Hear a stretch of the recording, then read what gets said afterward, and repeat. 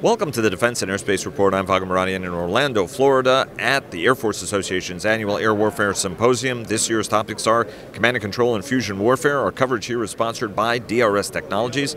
And we have with us Fred Ross, who's the Deputy Program Manager of the world's largest defense program ever, the F-35 Joint Strike Fighter. Sir, thanks for joining us. No, thanks for having me. It's good to be here. I mean, AFA has turned out to be a great event this year, and certainly from an F-35 perspective, we're glad to be here with our customers and our future customers.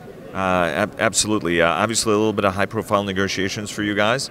President-elect became involved in it, then also as president. You guys negotiated recently the Lot 10 contract.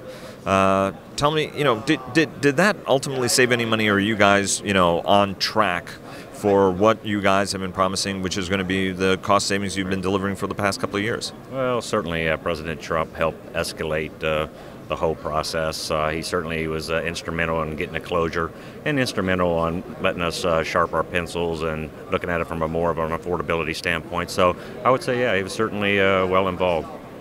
Let me take you to the question of the program and where we are right now. Obviously, everybody wanted to be at a little bit of a higher rate. Hawk Carlyle has said he couldn't get him fast enough. Todd Walters has said the same thing. Everybody's been saying that, but the reality is the rate is a little bit slower. How does that, you guys have been looking at rate in order to drive the cost down. What kind of a challenge does that present for you guys? Well, we're going to deliver 66 aircraft this year. You look at LRIP 11, it's going to go up to 90 plus aircraft.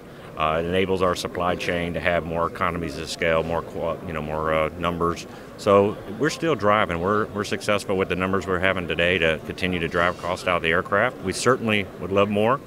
However, with what we have today, we're able to keep the cost down. This will be the first. I mean, we got the A model now in the 90 million range. So that's good news for us. What's the target price you guys are driving toward? Well, we certainly would love to have an $80 million aircraft, $85 million aircraft. That's going to be several lots away, but we're certainly this decade want that to happen. Chris Bogdan has talked about maybe breaking the $70 million mark. You guys think you could get there? Well, General Bogdan's got his expectations. Right now, we're not going to take our eye off the $80+ million jet.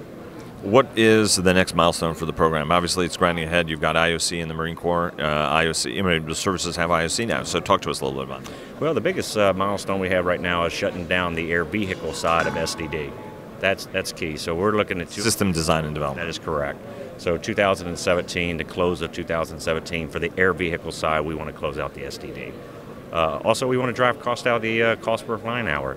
So we got to, sustain the aircraft at a lower cost point, and we're working on that. Alice already working out well now? Alice is getting a lot better, and it is. It's starting to work out well, and if you pulsed our customers, they would say that. Sir, thanks very much for taking time with us. Appreciate it, sir. Thank you.